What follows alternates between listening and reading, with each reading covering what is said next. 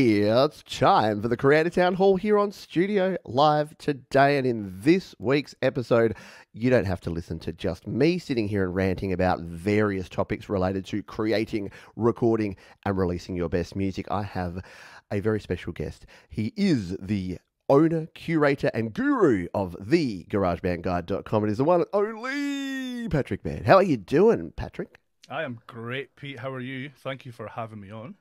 Oh, mate, it's always my pleasure. It is always so good to get together. And you're not on a GarageBand show. You're on the Creator Show. We can talk about other things. I can come out and let everybody know that I'm actually an Ableton user and have been all along. Yeah. That would be so cool if you just have a secret little cupboard where it's just got a whole Ableton live rig. Mask off. Yeah. And, we'll delve into mysterious topics like that and many more. But I get you to do this every single time you're on here. So I'm going to try and do it for you here. Okay. The GarageBand Guide is all about helping folks create music using GarageBand on their Mac or their iPad or iPhone. And you've got a heap of resources, tools, and tutorials right there at thegaragebandguide.com. Did I do that justice? Fantastic. Excellent. In fact, every single video now I'm going to have to ask you to do that intro. I could join the team. I could come on board and say that every time. I'm a hype man, yeah. Yeah, exactly. Yeah, I'll bring it on. So, yes, of course, you can jump down to the description. You can follow Patrick at The GarageBand Guide. You can get him there on YouTube. You can go to thegaragebandguide.com. Oh, look at all those GarageBand producers you got there. That's a lot of folks. They look. Can I just they stop don't look you there, happy. Pete? I've just noticed you have 3,342 notifications on your YouTube. I do have 3,342. It just says 9+ there, so I've never really... See, Patrick is Unreal. just like, if you can look in the top there, 3,342. See, here's the problem. I look at my YouTube notifications in the YouTube Studio app. You know what? We said there'd be segues. Let's tackle this because YouTube have two apps. Why they need two different apps, one for creators and one for consumers, and why they have some things in one and some in the other and some in both is beyond me. What's your experience with the YouTube apps on iOS, Patrick? And are you as frustrated by these things as I am? Yeah, I think so. I think the YouTube Creator app is created specifically to torture creators and make you feel utterly guilty about how bad your latest video is doing, I think. 9 out of 10. You're like, oh, come yeah, on. exactly. Come on, what? Spent an hour on that thumbnail. Yeah. Yeah. So, I went like this. I wouldn't mind if you had access to the same data that you have on the desktop analytics part of YouTube, but you really don't, and it is really just so you can see how well or how badly you're doing at a glance. Yeah, and then it'll dictate how your day goes, really, essentially. It really will, yeah. You can really ruin a day by checking those Google Analytics too often, or sometimes at all. So yeah, I go days without that, and we will talk more about YouTube later in the show because that is going to be one of our topics. Because you are a YouTube creator, as am I, and as are many folks that are creating music. This is a Creator Town Hall, and unfortunately, or fortunately, however you look at it, you really can't be a creator, even if it's just music and audio, without having some sort of video component as well. It has become very, very important for a lot of folks. So we will talk about that later. If you're watching this on the premiere, you will notice we don't have a studio audience. It's very quiet. There's crickets here. And that is because at the moment, the way that the world works with time zones, because aren't time zones weird, it is the morning time for Patrick and the evening time for me. So this one will be going live in a couple of days' time at the usual time slot, which means, unlike usual, where Patrick can taunt me by having a beverage, I get to have an adult beverage instead on the Creator Town Hall, because usually I'm a good boy and I'm drinking coffee because it's 9:30 in the morning. But today, it is revenge. I mean, this cup is just all vodka. It's just straight vodka. That's how Patrick gets through the day. You wonder why. Have you ever seen the eyes glazed over on some of those videos? It's all just the straight vodka that he drinks in the morning. Mate, speaking of your videos, you made an absolute cracking video just recently, this one here, about making more music, or should I say finishing more songs. This one here, 5 hacks to help you finish more music. And I thought it is a great topic for us to chat about here on the Creator Town Hall. So first of all, I want to tell folks, go to the video, like if you're watching on the replay, maybe pause this one, go watch that. It's only, 5 minutes? Yeah. Go watch the video, listen to what Patrick had to say, and then come back. I'm gonna grill Patrick on some of these topics here now, just to get his insights on this. So, not to completely remove the need to watch that video, but what do you mean by like, creating more music and finishing more songs? Is there, do I, look, I know the answer because I've watched the video, but do I detect that there's a little personal story and journey there that perhaps Patrick himself hasn't finished as many songs as you would like to have? Oh yeah, I mean, I think bar the very small minority, most people have stuff that they haven't finished, and there's usually a variety of reasons for that. But personally, yeah, I struggle with. I have lots of really great ideas, and then I begin to implement those ideas, and then, oh, squirrel, look, another idea. So then I go and start another idea, and then it ends up with hundreds of half-finished projects in my GarageBand projects folder over Mac and iOS. Yeah, so I mean, this video was as much to help myself as it was to kind of try and help other people. It's quite therapeutic to get these things down on paper and then to actually kind of make a video about it. And again, I don't think I should really be talking about that kind of stuff unless I'm willing to kind of implement some of those hacks myself. So yeah, definitely a little element of personal accountability in there. Yeah, definitely. Well, there were some really interesting things in there, and I'll touch on a couple here. I won't spoil all of them. Go over and watch the video to find out all 5 hacks. But this is one that that may or may not have resonated with me, and the reason it took me 2 years to kind of release my first song after starting to create music was all around not being a perfectionist. Have you grappled with those perfectionistic tendencies, Patrick? And without revealing all the tips that you give in the video, how have you managed to overcome those, perhaps? I think you just have to get over yourself, really. I mean, it's a strange thing because you want your projects and your songs to be as good as they can be. And by saying don't be a perfectionist, I'm not saying that you should settle for making something less good than you can possibly make, if that makes sense. But there comes a point where you have to just realize that this thing is finished and you need to release it. There's no point spending all the time that creators spend on making things, songs, anything, if you're not going to actually release them. So yeah, it's kind of coming to that point where you realize that whether or not it's perfect, it's done and it's time to get it out there. Yeah, it's a hard thing because, I don't know, we'll talk later. One of the topics we're going to chat about is questions from viewers, because I know you get a lot and they vary in quality and answerability substantially. But yeah, one of the questions I get all the time is, how do you know when your song is done? So what do you tell to people that are like, I can't finish this song, I don't know if I'm done? What is the telling sign that you're actually done with a mix in GarageBand or elsewhere?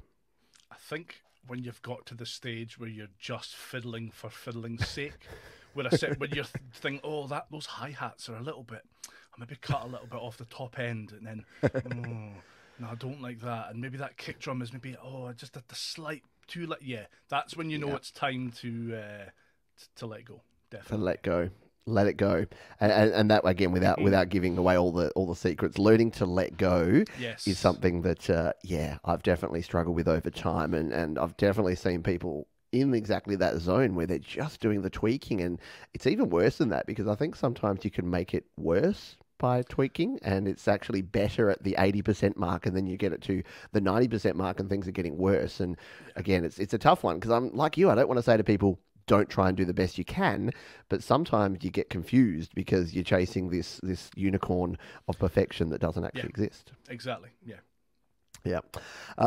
Very cool. And another one, like there's some great tips in there, and we won't talk all show. Otherwise, again, folks won't go and watch the video. So go and watch the video. But something that I'm really big on and also really bad at adhering to sometimes is setting a deadline and making sure you know when something's going to be done. Look, there's 2 schools of thought on this. A lot of people, when I say, hey, you've got to have some positive time pressure, you've got to have a deadline to actually meet, they say, well, Pete, art cannot be rushed, and one must spend as much time as one needs to create their art. What say you, Patrick? What's the deal here? Is there a happy medium? I don't know. Again, I can only really speak from a personal point of view, and in anything that I've created, whether that is music or whether that is a guide to give away or a course to sell, it's always been announcing the release date. I mean, announcing a release date before it's even finished. Yeah. As kind of an incentive to pull my finger out and get it done. I mean, I'm very much the kind of person who will needs that accountability, will announce a date and then still won't do anything until a week before the date, and then feverishly absolutely panic, but still get it out on time. I'm not sure that's healthy to do all the time, but it's accountability more than anything else. If you're letting your fans know, or your family know, or your friends know this is going to be released on this date, you can hear this thing on this date or see it on this date, you're kind of under more of a, not pressure, but to get it done on time. That kind of works for me. It might not work for everybody, you're absolutely right, but for me that is a really important aspect of actually getting things out the door. Yeah, no, totally, and again, we'll talk more YouTube stuff as well as we go through here. But when I started this YouTube channel and I was doing daily content, I do almost daily content now, but I've been sort of pulling back a little bit for, you know, reasons of not losing my ever-loving mind. But I had that thing that, like, whatever went on in the world, whatever went on in the channel, I just had that one goal, which is a video gets out each day. And that really helped me, because sometimes I was like, this video is not ready. And I'm like, well, guess what? It's going out. So it better be as ready as you can make it in the next hour, because then it's going out the door and you're moving on to the next one. And I think that's that learning to let go, again, as you mentioned and as you talk about there as your final tip, learning to let go is a tough thing to do, because these are our babies. These are our precious little artistic projects. And you know what? Strangers on the internet shouldn't be scary, but sometimes they are. And sometimes that fear of the feedback can be what stops people doing it, yeah? Absolutely, yeah.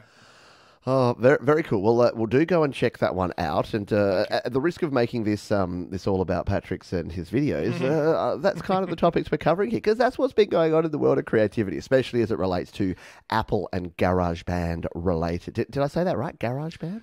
It's a GarageBand. GarageBand. Is the correct pronunciation, yes. I've decided. GarageBand. I'm going with that now. GarageBand. Actually, on a live show I did this week, I called it Giraffe Band by mistake, and so now that could be a meme. So I think that needs to be on T-shirts and things. Speaking of which, where is the GarageBand Guide merch? Just quietly, because your logo is awesome. I would wear the crap out of a GarageBand Guide T-shirt, and I simply cannot buy one, to the point where I almost just grabbed your logo and just went to Vistaprint and printed myself one last week, because I'm like, the unauthorized GarageBand Guide T-shirt. But get onto that. And folks that are watching live, please put pressure on Patrick. Put a comment and just say, Patrick, we want merch. You're a full-time YouTuber. You need to be pimping merch on every single video. It's just the way it works. It's the done thing. I'm lacking now, aren't I? This is it. Exactly. Need to get in there. Let's talk about something new that has happened in the world of GarageBand, and you can see it right there. It's the little Katy Perry thumbnail there with the new sounds. I hadn't watched your video, to be very honest, until about half an hour ago, and I'm like, I better watch Patrick's take on these, because I've been I already had my plan for the week, and then GarageBand just dropped this and like, have a couple of sound packs, you know, no regard for GarageBand content creators that we have to then scramble to work out what the heck is in this update and should we care. And I'm pretty sure yours was actually titled New GarageBand Sounds, Should We Care? So, Patrick, new GarageBand sounds, should we care? I've got in my notes here, because I was very well prepared, and I made notes 10 minutes before jumping on camera with you. So new live loop packs, I've put meh universal hatred, which seems to be the reaction to it, really. They're not for everybody. I think if you're making music already in GarageBand, they're not for you. The same as with the Dua Lipa and Lady Gaga ones that released last year, I think it was. Yeah. They're extensions of in-store training presentations that Apple do for GarageBand, and it's essentially just bringing that to the iPad or your iPhone, and you're able to kind of take that lesson remotely. From that kind of standpoint, for people who are completely new to the app, or completely new to live loops, they are quite useful if you can get over kind of the overly saccharine way that they're presented by Blake. Yeah, I felt. I don't know if I felt bad for Blake or if I was laughing with Blake, and I'm like, oh mate, and I know they have to do that, and the flowery words that they use at Apple in all their announcements and things are, the amount of things that are beautiful and delightful and silky smooth. What do they use? Buttery smooth. Yeah, Buttery was there any smooth, buttery smooth work from Blake? I don't know, but yeah, it was. They've Sorry, been kind of walking that line for a while, I think, and that was. I mean, I'm a cynical old man, so that kind of stuff I always laugh at that anyway. Despite obviously the hard work they put into, I'm not taking anything away from them, I should say, but yeah, for me it's a bit too much. I don't think people would. Certainly, I wouldn't learn well that way. I'd be too conscious that I was just wanting to take the piss, I think. But yeah, I mean, feedback from my viewers anyway. Nobody's really that interested in it. People have obviously downloaded it and tried it out and stuff. The issue with copyright as well, so you can't really do anything with these. So I had clarification from Apple, bizarrely, sent me an email, the PR person for the UK. The Katy Perry songs and loops are copyrighted and you can't share it. If you try and share it from GarageBand, it doesn't let you. The 17 stuff isn't, so you can share that as much as you want. Yes, I don't know why you'd want to do that, but if you want to do that, you can. Well, yeah, and apparently the band are all for it. All 17 of them. There are 17 of them. That's how the band works, right? There's 17 boys in 13 17. of them. Yeah, 13. Are there actually 13 in 17? Yeah, there's a calculation behind it. I can't remember. I read it, but it's like 13 plus 1 plus. Oh, so it's 13 of them plus like their that. record company, plus their publishers, plus their labels, plus their publicist, and that's 17? Yeah, maybe. Plus the sniper in the nest up above that's got a red point trained on them for when they put a foot out of line and they just take them out. Oh, jeez. It just got really dark in here, didn't it? Sorry, Pete. You can edit that part out. I mentioned at the start, we are live to tape. What happens on the Creator Town Hall stays on the Creator Town Hall. The K-pop stands are going to come for me, man, don't they? They will, yeah. Well, luckily, there's virtually zero crossover. So here's the thing. I between your fans and K-pop, I actually grabbed those because I had the same experience, and I got corrected, and I said, "Oh, I got a correction here. I'm going to do this." So I'm like, you know what? I'm going to remix some K-pop for the very first time because I'm a guy that likes to get out of my comfort zone. Like, I mean, 5 years ago, there's no way I do live shows. There's no way I do any of the things I do now. So I'm like, you know what? Before I poo-poo this, because I've also seen a lot of folks say, this is no good. I had a bit of a play with it, and I've got I got the correction was yes, you can use those, and you know what? There's actually some decent beats in there that I reckon you could lift and put into another track because I actually created a reasonably good sounding lo-fi track, just not using any of the vocals. So sorry boys, I didn't use your vocals, but I just grabbed your beats and I grabbed your it had a really nice sort of muted guitar sound in there, and they had some nice Rhodes keys in there, and I just sort of remixed those together, and I'm like, actually I don't actually hate this song. So there you go. Converted to K-pop fan. I'll be all over it just around the corner, you can be sure of that. So yeah, and I think you're spot on. It's not for everyone, and the things don't have to be for you, and that's the thing. Yeah, like they'll put things out there. Do you think? And in fact, we'll segue from there. But yeah, if you do want to check that out, by the way, go watch Patrick's very entertaining video, or you can watch me spend an hour trying to remix K-pop. It's very funny. I'm just like, oh no, I got it wrong. Hang on, no, what? Oh, I pressed the wrong button. I've lost Patrick. There we go. Just on that, live loops. Is it just my chunky, like, giant fingers, or when you tap on things, things just happen? Like, I tend to just find that I'm hitting things, and I'll try to scroll across, and maybe it's just me because I've never really learned how to use it properly, but I find it so much harder to use than TrackView. Is it just because I'm so used to TrackView and I'm an old man? Like, would kids just pick it up and love it? What's your experience with live loops versus TrackView? Yeah, that's exactly what it is. I'm exactly the same. I think it's how you learn. Yeah. So it's live loops is very much a non-linear workflow, which I really struggle to get my head around. I'm used to working with a traditional DAW tracks view type of thing with a start and an end, and you can split it up into sections, etc. As opposed to the more kind of Ableton Live kind of loopy pro type of approach where you are just kind of non-linearly wow. Yep. Linearly. Working and putting sounds together. So yeah, it's not just you. I think a lot of people kind of not struggle, but prefer to default to tracks view as opposed to live loops. Yeah.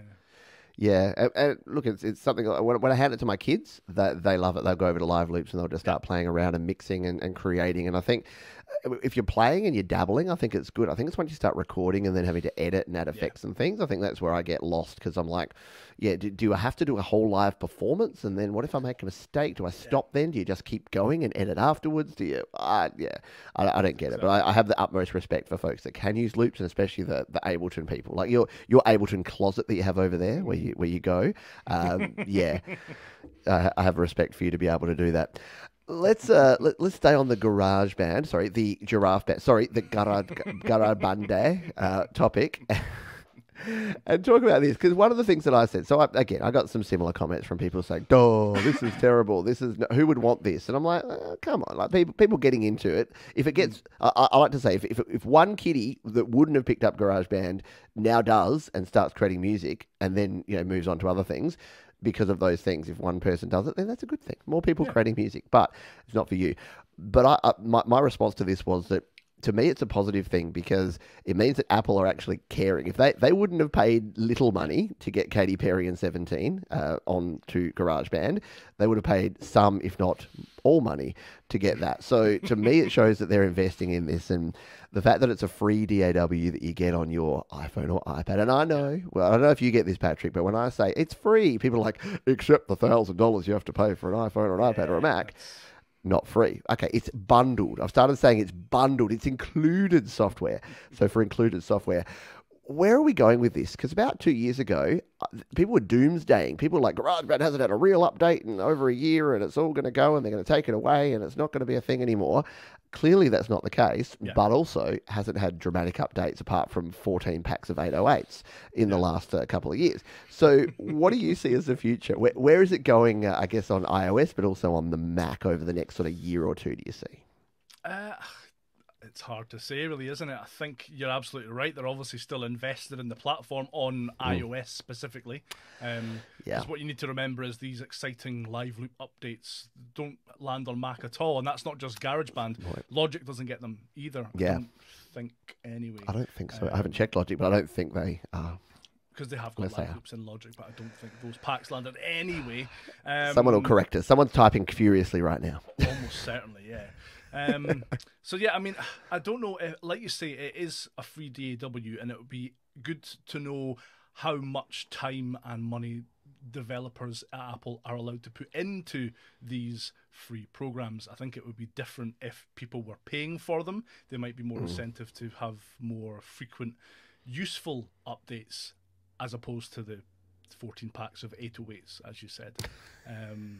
So I don't know. It's hard to tell, really. I mean, short of adding more sound content, the other option is a larger update that adds more functionality. But then again, it's that question of, with iOS 16 coming and iPadOS 16 coming this year, are we going to see any large changes, any form of large update? They usually drop something with the release of a new iOS version, but whether or not it would be some form of large update or just, I don't know, another live loop grid or something like that, it's hard to say. On the Mac side of things, though, again, it's completely a lot less content gets added to GarageBand for Mac. It gets one or two larger updates, and that usually adds the sound packs that have been added to iOS up to that point.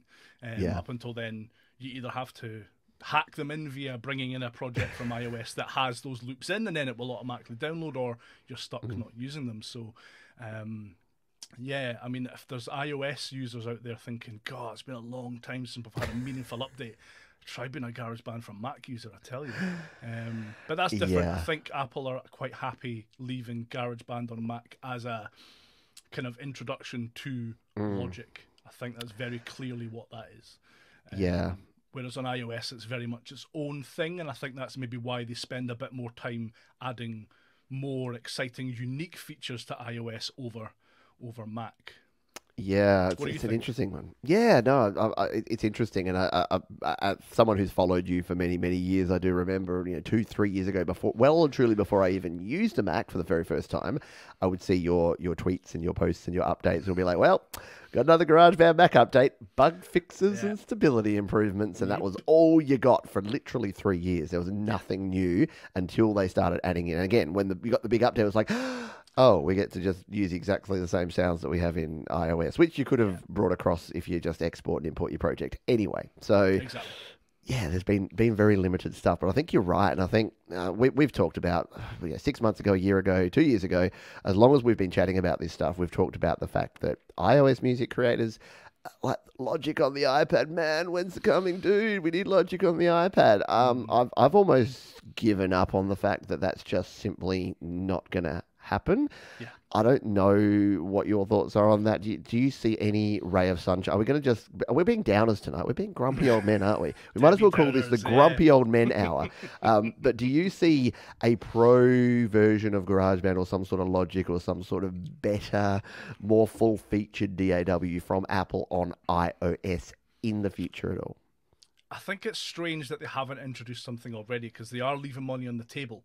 And we've talked about this before as well, that people Yeah. moving on from GarageBand, essentially, if they want a linear DAW to move on to, it's going to be Cubasis 3. If they want a more live loop type experience, it's going to be Loopy Pro. There's not an Apple-made next step, which is Yeah. really strange for Apple. Where there's money to be Yeah. made, you'll find Apple. And it's strange that there isn't that option there on iOS. I think that's more because Apple see the iPad as a companion to a Mac as opposed to its own thing. Yeah. I think they would much rather you grow out of GarageBand on your iPad and then buy a Mac and then buy Logic, as opposed to giving you a solution that will keep you on the one platform. So yeah, I mean, Yeah. we talked about this before as well. What would Logic Pro on an iPad look like? I mean, it's going to have to be built around touch, and as good as something like Cubasis 3 is, it is essentially a port of a desktop program which has had obviously adjustments made to it to accommodate for touch, but Yeah. it's certainly you're going to get better control from Cubasis 3 with a mouse than you ever would kind of tapping at it with your fat fingers, you know. Yeah, So especially on the smaller screen. Yeah, exactly. Yeah, this is it. Yeah. So I don't know. I don't know. Yeah. It'll be interesting. Apple are kind of splitting up the iPad line now, which I never thought they would do. So obviously there's features coming only to M1 and potentially M2 equipped iPads, things like is it Stage Manager, things like that, Yeah, which yeah. aren't going to be in other iPad models, which I didn't think Apple would ever do. That seems ludicrous. Yeah. But they are going to be splitting up that user base. So who knows? Who knows what Apple are thinking, Pete? Who knows? I know. And look, before obviously, without Apple, neither of us would have a job. So, before you think that we're being too harsh on this, it's almost like we're angry because we love them. It's like your children. It's like, I'm not angry. I'm just disappointed. We'd just like to know a little bit more about what your plans are, because Apple are the kings and queens of secrecy and not letting anything out of the bottle and slip when it comes to this sort of stuff. So we shall see. But let us know. Let us know your thoughts. Drop it in the comments. Drop it in the chat here. Let us know what your thoughts are on that. I do think that because if you look back at the updates we've had in GarageBand, iOS in particular, because again, Mac's been like a wasteland. It's just been tumbleweeds rolling past. But in iOS, we got note labels in 2.3.9. We got MIDI importing in 2.3.10. Like the last few versions have added little tiny things that have kind of been sort of quality of life improvements that haven't actually moved the needle. Yet you and me are screaming, auto normalization option, please. Master track control, please. So some of the easy things that almost seem like easy home runs to hit, they're just like, no, we're okay with not having that. We want to hold people's hands with that sort of thing. We don't want to add additional advanced options. Yet you go into the advanced settings and there's like MIDI, CC, controller, lag, latency. Like there's so many things in there that I don't even know what they do. And when was the last time anyone used Jam Session? Patrick, when was your last GarageBand jam session in GarageBand? This is it, exactly. It's a really cool feature, but yeah. Who uses it? I've never seen anyone use it in the wild, mostly because latency is still a problem. And If they were to have some form of online jam session where you could hook up with someone who is not sitting right next to you, that'd be great. There you go. Do that. All right. Now that we've solved all the problems, all Yeah. right, we've solved all the problems of the world. We've sorted out GarageBand for the future.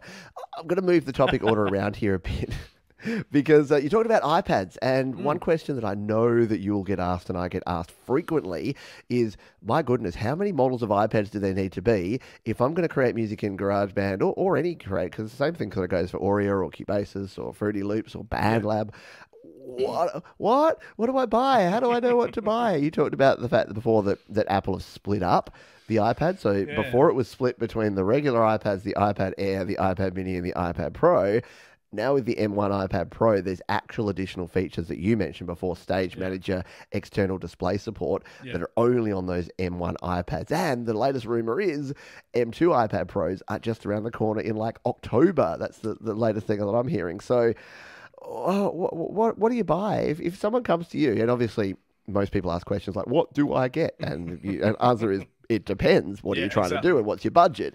But if someone says to you, I have a budget of $1,000 and I want to get into music production right now on an iPad, what do you send them to buy right now? Yeah, it's a tough one, isn't it? Right at this moment, I would say don't buy anything. I would say wait. Yeah. We're coming into the kind of worst period to buy something new from Apple, because they're that last quarter of the year, do not buy. Absolutely not. I mean, we're laughing, but never do it, especially when it comes to iPads and iPhones this close to kind of September, October time, because there is a lot of buzz about new iPad models and a new base iPad and all this kind of stuff. So there's no point spending money, because Apple won't reduce the price until either after they release the new model, or they'll just completely discontinue the current models that are here now, and you'll have to get them from somewhere other than Apple, Amazon, or a reseller or something like that. So I would say wait. There's no point spending full price on any iPad model today when there'll be new iPad models potentially at the same price, although I think we're going to see increases on everything this year.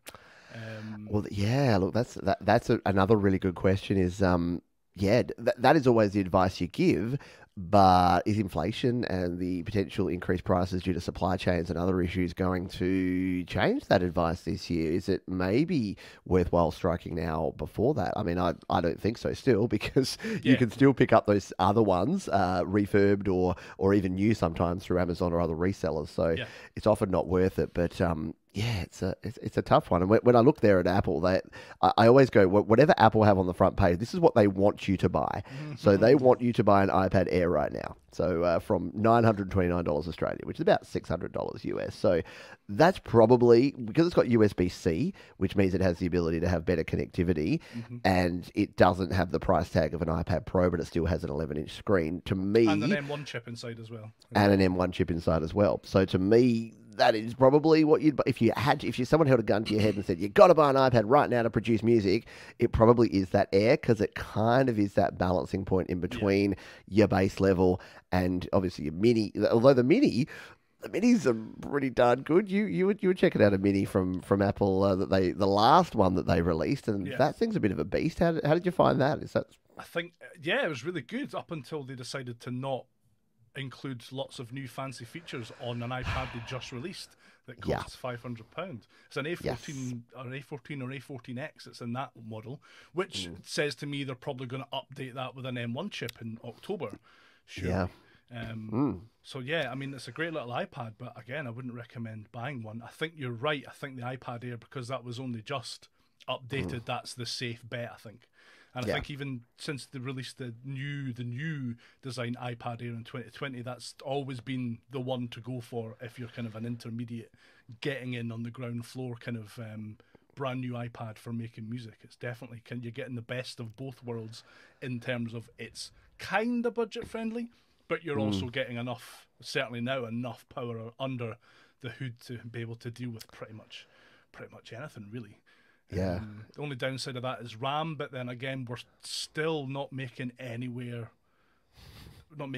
use of the RAM. Like, I've got an iPad Pro from last year that's the 8GB model, and still nothing comes close to maxing it out at all. So No, and even though Apple did announce in iPadOS 16 that it would open up that, so the problem was it wasn't developers. Developers Yeah. want to be able to use more RAM. Apple have just had 8 and 16 gig on these high-level iPads for a long time. Well, for a long time, for 6 months. That's a long time in Apple land. For a while, and there's been nothing that can actually utilize that much memory. So yeah, in terms of being able to have them, why do you need them? And everyone thought it was going to be for future proofing, for potential, crossover Mac OS, iPad OS. I think that it's pretty clear now that Apple are going to keep things pretty separate in terms of iPad OS, Mac OS, and even iOS. And now they've branched out even further to say there's almost this you'd almost call it Pro iPad OS, which is going to be the one that's going to have any of the M series chips are going to be able to have additional stuff, which...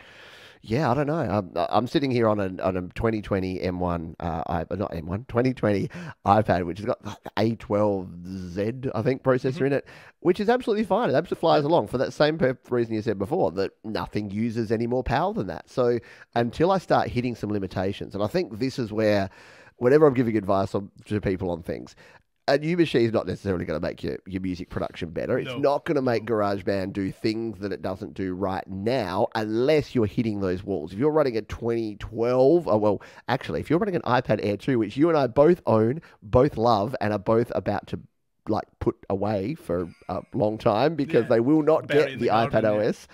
Yeah, they're going to be out the backyard because, they're not getting the update. But unless you are really hitting optimizing performance all the time, or you're hitting all the beach balls on your Mac, it's not really going to do a whole lot for you, and it's certainly not going to make you finish more songs. See, we went right back around to talking about the start.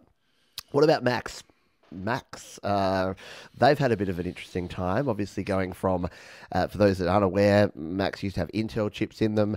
About a year and a half ago now, in 2020, the M1 chip, which is Apple's own silicon, was put in a range of Macs. We've then had Mac Minis, we've had the new Mac Studios, we've had MacBook Airs, we've had MacBook Pros, we've had iMacs. Everything's got these M1 chips, and now we've got the M2 chips in the new MacBook. Well, the new old model MacBook Pro. It's very confusing. How do people navigate this, Patrick? What's your... Someone comes to you and says, Patrick, I've got no idea what Mac I need to buy. This is all too confusing. What do you say to them? No idea either. What? It's strange because when Apple released the M1 chip, so the M1 Mac Mini and MacBook Air and MacBook Pro, it was easy. They were affordable. They were stupidly powerful, more powerful, I think, than Apple even intended them to be, and it was easy to recommend. That's what you get. If you've only got on a budget, get a kind of base model Mac Mini. If you've got a bit more to spend, get a bit more RAM or whatever. Easy. And now it's becoming more. Apple are just falling into that same trap that it's just becoming very confusing for people. There's so many options out there, and their marketing doesn't adequately explain what each product's for or who it's for. I think Apple are really kind of falling into the kind of trap of trying to market everything to everybody. Even when they're talking about the Mac Studio that came out, was that early this year? It's the one that creators have been waiting for. It's fantastic, and it's like £6,000. Like, that's not for people who are like creating music. That's for professionals who are like animating and things like that. Surely, from 3,000 Australian. From. And then obviously you've got things like last year the new MacBook Pros with the M1 Pro and M1 Max. Is that right? M1 Ultra, Max and Ultra. And then, but this year... hang on, no, Pro and Max. This year was Ultra. Oh, my God. This is why people... Exactly. We live and breathe this stuff, and we can't remember. Exactly. And then they stuck an M2 chip in the previous year's MacBook, the 13-inch MacBook Pro this year. So then people were thinking, well, is the M2 better than the M1 Max? And then it's not at all, but... No. They're not really communicating this adequately to the average consumer, and it just means the whole line is confusing now. I think personally, if someone was to come to me and said, I have never had a Mac before, I want to make music using GarageBand and potentially Logic, I would say still get an M1. You're still going to, the performance is still absolutely more than adequate for what you'll need. And you can get a base model Mac Mini if you've got all the other paraphernalia now for about 600 quid or whatever. Or you could go for an M1 MacBook Air, which Apple still sell, randomly Yeah. because they upped Yep. the price of the base model of the M2. Thank you, inflation. Oh, yes. So you could still go for the M1 MacBook Air. They are fantastic machines and will do 99% of the things that you want them to do if you are a home or bedroom musician. Absolutely. And yeah, I agree wholeheartedly with that because, yeah, and this is where, if you're wondering why this is so confusing, this is the MacBook Air that Patrick was just talking about. So the M1 is this old wedge shape that we have here from here in Australia, $1,500. The M2 chip, they've got the newer kind of MacBook Pro 14-inch style design, but in a MacBook Air, it's the M2 chip and it's more expensive. So that makes sense, right? You're like, oh, if I want the older hardware, it's not going to be as powerful, but I'll get the M1. If I want the newer one, I'm going to pay $400 more and get the M2. The problem there is, though, it's the exact opposite story in a MacBook Pro. Yeah. Because if you look at these ones, you go, oh, this one's got the brand new M2 chip, all the shininess, and it's $1,000 cheaper than the base model of the 14-inch MacBook Pro from last year that's got the M1. But because this has the Pro and the Max chips in it, and this one just has the regular M2, this is actually more powerful than this is, even though it's a year older. And it's and plus, this one is the old body. Like, this has the old touch bar and the old webcam. And so, yeah, don't buy this. That's one thing I can comfortably say. Do not buy the MacBook Pro 13-inch model right now. The MacBook Pro 14-inch I have, and it's amazing. The Mac Mini I have, and is amazing.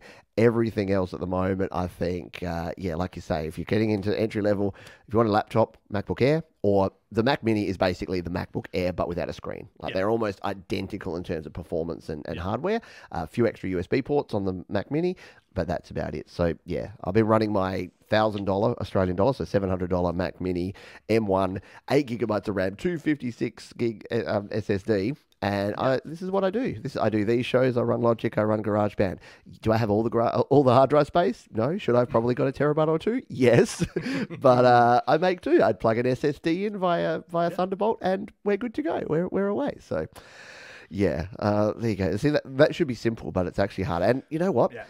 It's when people say Mac or PC, it used to be, well, the good thing about a Mac is you buy the Mac, you buy the iMac, or you buy the MacBook, or you buy the Mac Pro.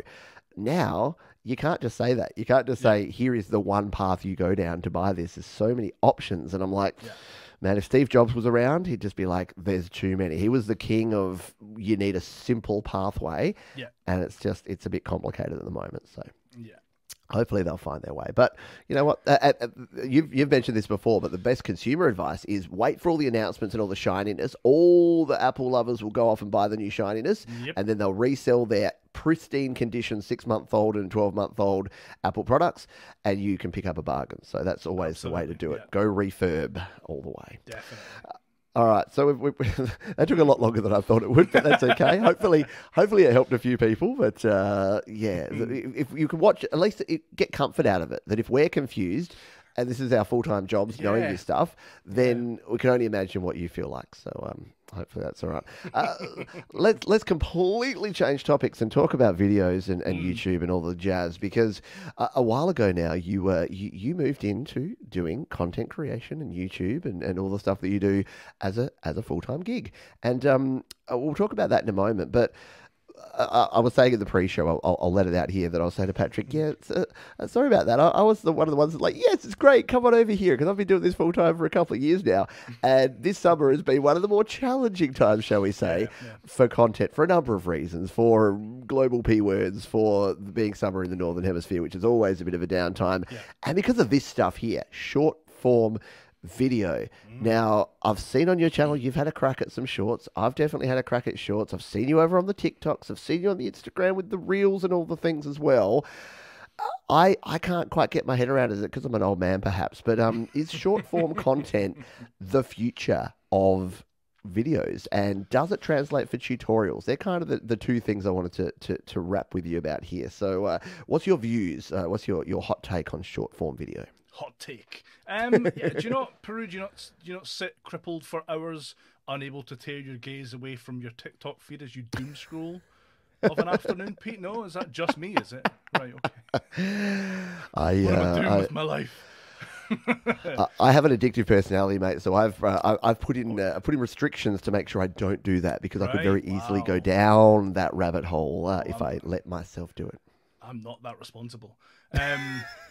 Yeah, so Well, there you go. What's good there? What do you like about it? Let's spin that around and say, what have you found? What are the positives? Because it's easy to dump on this sort of stuff and say it's terrible. The kids these days and dopamine hits, blah blah blah.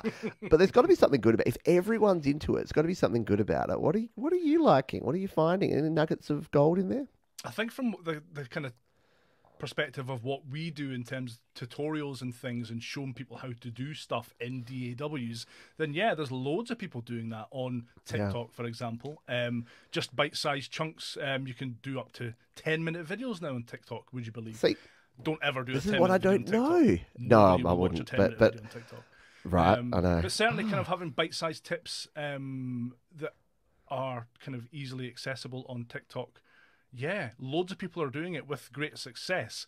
I think shorts and Instagram Reels are another thing altogether. The issue with that from a creator standpoint is that you don't really get paid.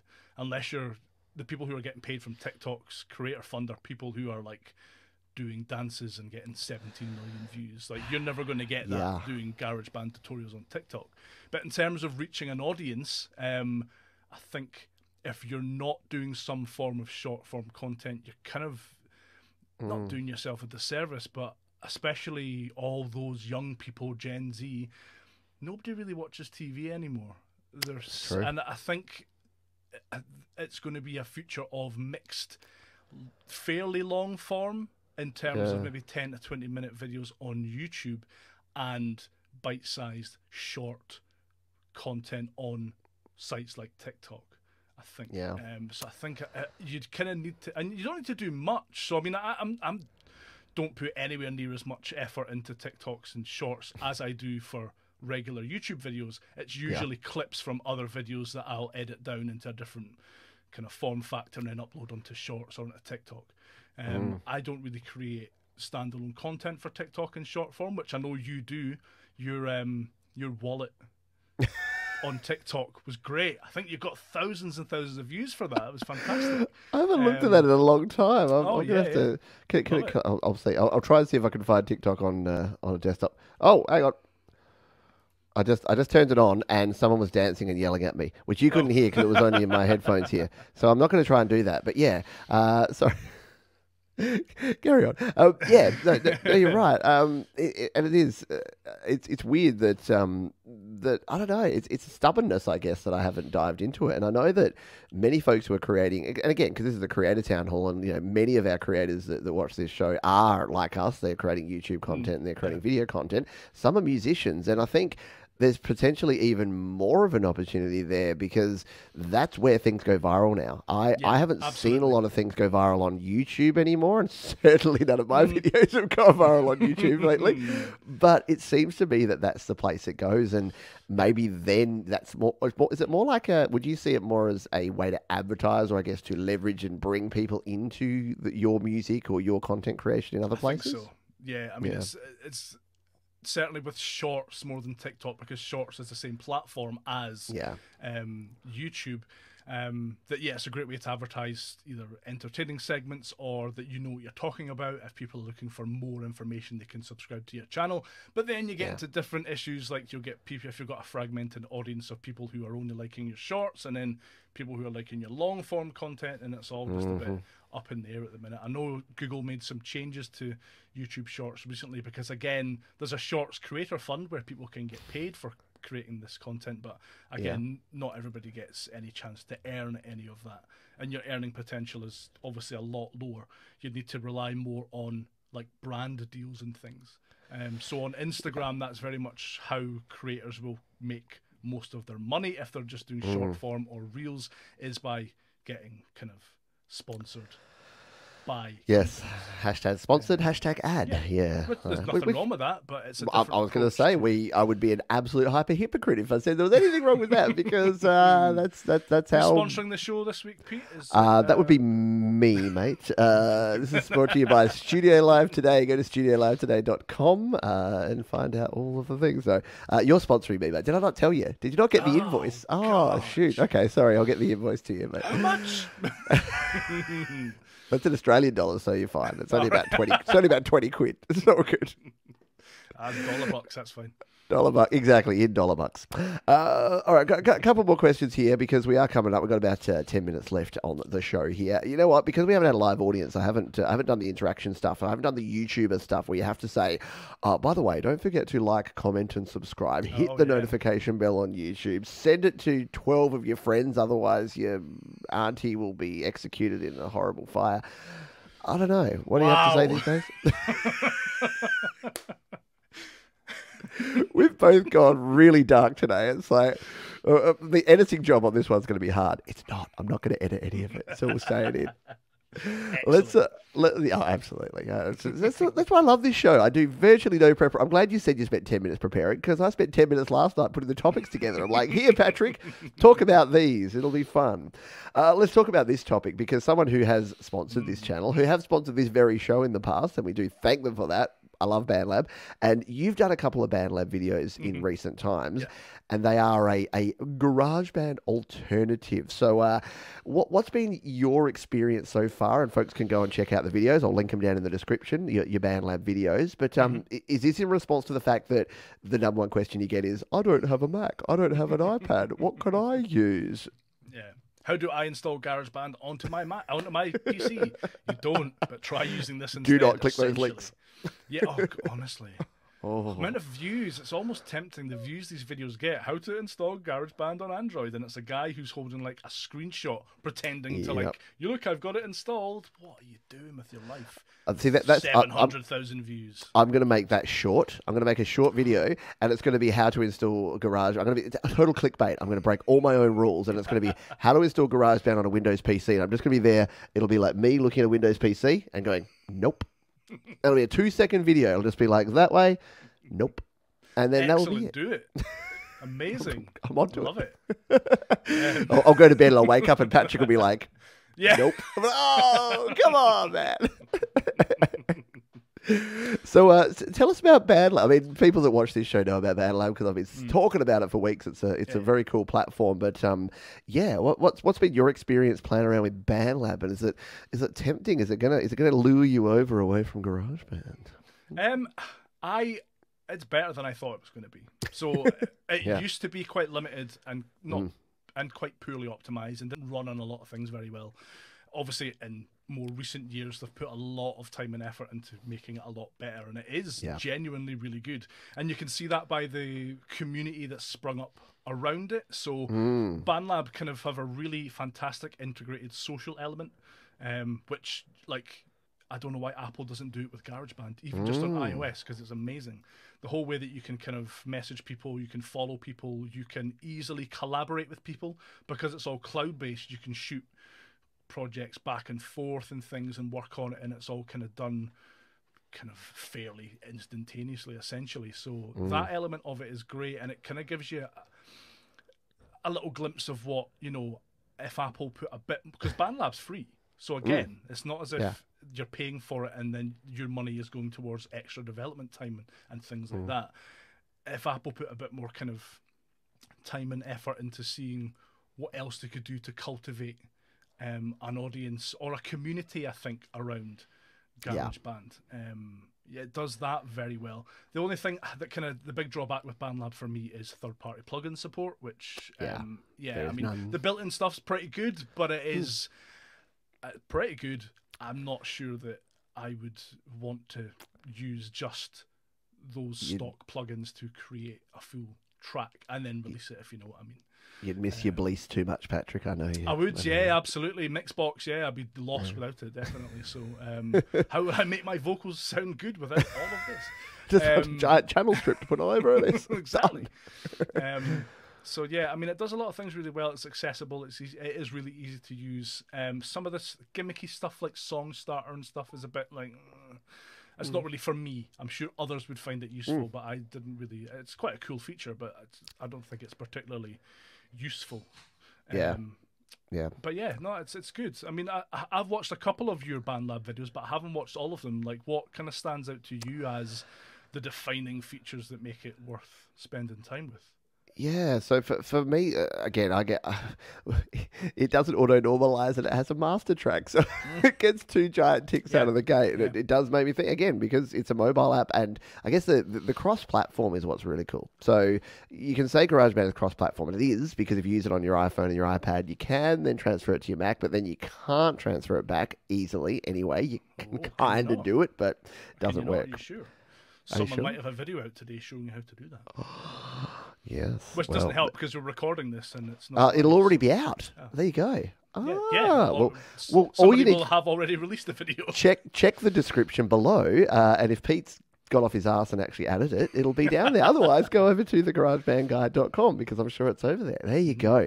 So yes, I was being a little bit harsh, but yes, you can use the export to GarageBand iOS. I'm assuming that's what you're doing. You don't have to reveal it because we want people to go over and do that. But everybody knows you can do that. You get one waveform mixed down version of your track, but you can get all of your individual tracks across the GarageBand for iOS.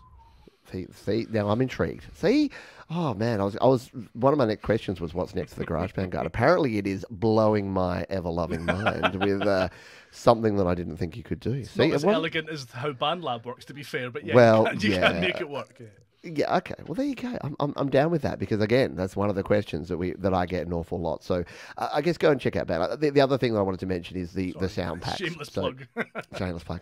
The sound packs though in BandLab are actually amazing. There is a plethora of them, and unlike GarageBand, it's not a collection of 808s and various key sounds. There's metal in there. There's rock. There's country. There's folk. There's jazz. There's everything that you can possibly think of is all in there. Vocal samples, a bunch of cool stuff and they're obviously reaching out and getting creators to create these sample packs and putting them in there. So I know, and look, a lot of people sell, like our friend Jamie Mallender creates great sample packs, and Vortex has a great a collection of creators that create sample packs for him. So you can, of course, buy sample packs, and I'd recommend you do that if you find a creator you like their style.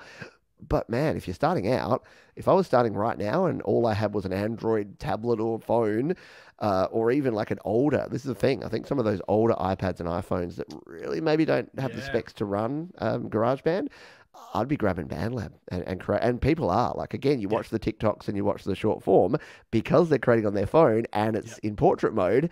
They're sharing exactly what they're doing. It's almost designed. It's almost for people 10 and 20 years younger than us, not to label us or tell us that we can't do what we want to do, but definitely if I saw people starting out, I think BandLab would be pretty darn cool.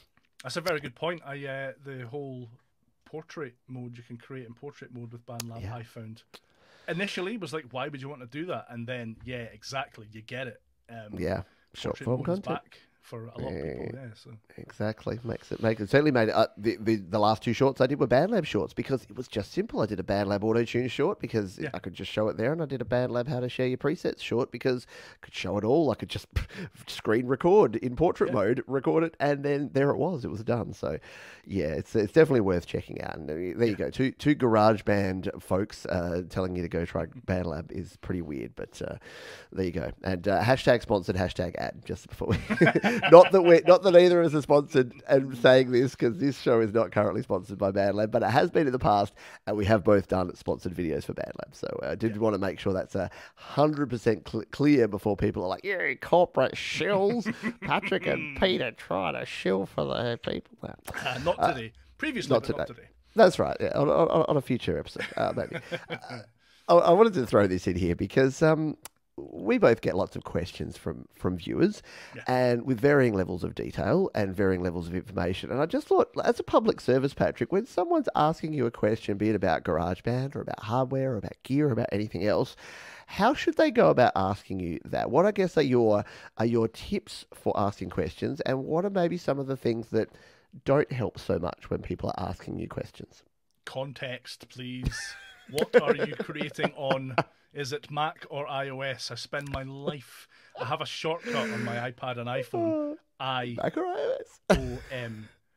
That just populates as iOS or Mac or iOS. Because we get asked these questions all the time, and it does work differently on different platforms. It's easier to help you if you just give as much context as you possibly can, as much description as you possibly can.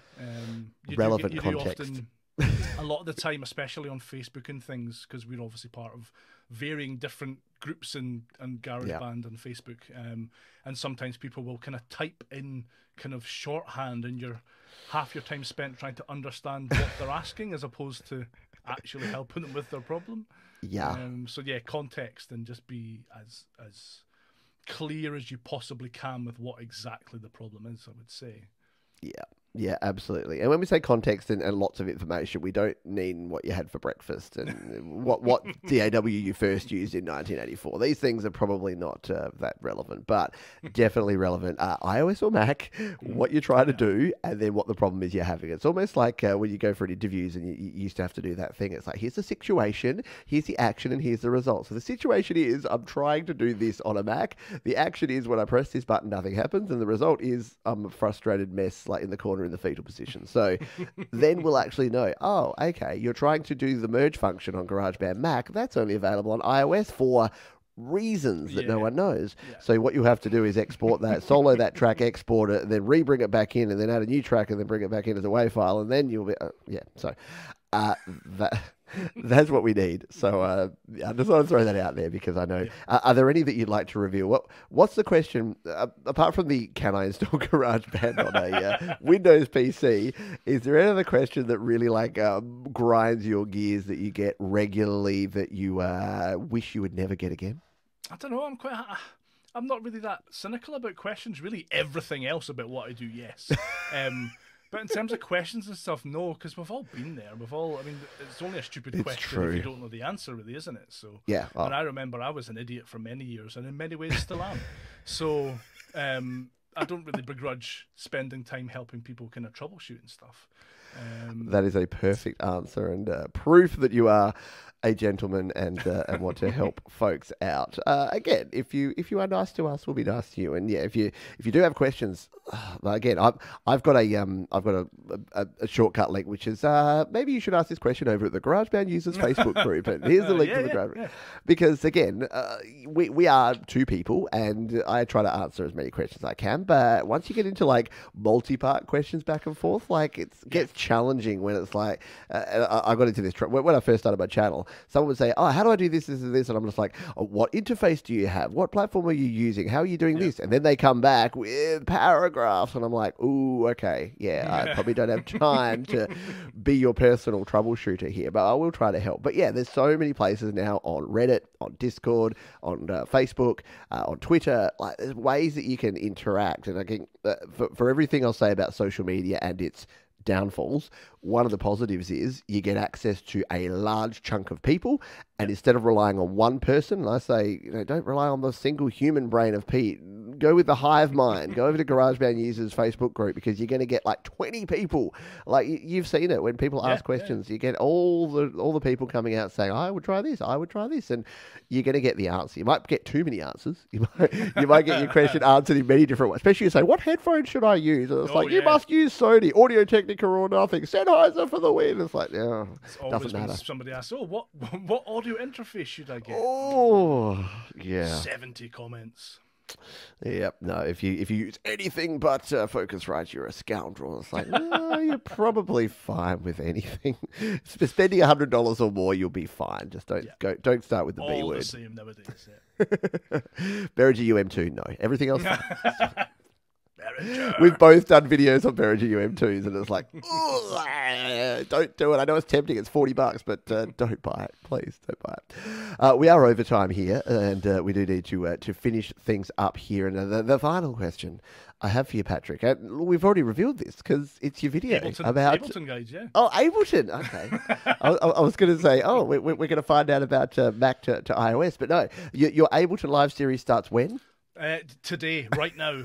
The rebrand will have happened by the time you see this. Yeah, you've got to get one ear off, and you've got to get one of those grids, and then just be lots of flashing lights and buttons. That's all I know about Ableton Live.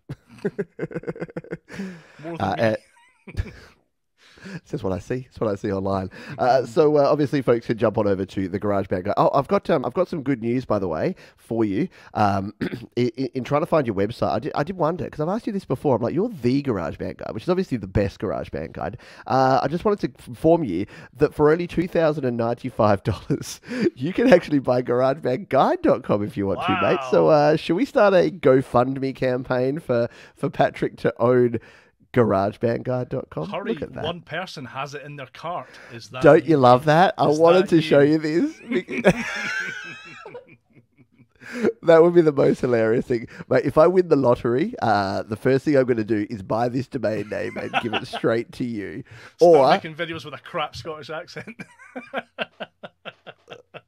Welcome to GarageBand Guide, the only garage. No, the. We are just GarageBand Guide. I'm your band guide, and we're going to get into GarageBand. No, I would go it to you, but I love that. I just thought it was so funny. It's like, hurry, one person has it in their cart. I'm like, oh my god, that's that false scarcity that we all love so much, where it's like, oh, you better get in quick, FOMO, get out of there. And you'll go there and it'll be like, oh, would you like to add on guide.com for only $7,000? Like, what? No. I'm trying to think, because I've got the GarageBand guide. I've got like .co.uk and .net because it's the done thing. I never even thought to do that. What an idiot. Well, apparently someone else did. So someone else has squatted on it and is waiting for the time that you've got a spare $2,095 and want to go get GarageBand. Quite sad that that's all that's worth, really. If we're going to hold me for ransom, I would want it to be a bit more than $2,000. You'd think so, wouldn't you? I'm insulted. You're just lucky that someone hasn't put a website on there. I think that would be the bigger problem. If someone if it was like a Pronbot style site, then you'd probably be a little bit worse off that people would be landing there. I know our friend Jade Star has that problem. She's got jadestar.com.au. If you go to jadestar.com, whole different experience. Oh, really? Just saying. Yeah, don't go there. I'll wait till later. Yeah. It's the middle of the day for you. I don't think 11 a.m. You're just like, ooh. Yikes. Thank you, Patrick. It's been a pleasure. Like, I didn't think for a second that even without a live audience asking questions that we wouldn't be able to fill an hour with our amazing repartee and opinions on things and going off into weird, dark places. You'll get it all. Don't worry. There will be no editing because I'm a lazy man. But any final parting thoughts or anything that you'd like to finish off with, apart from telling folks they should go check out all your videos?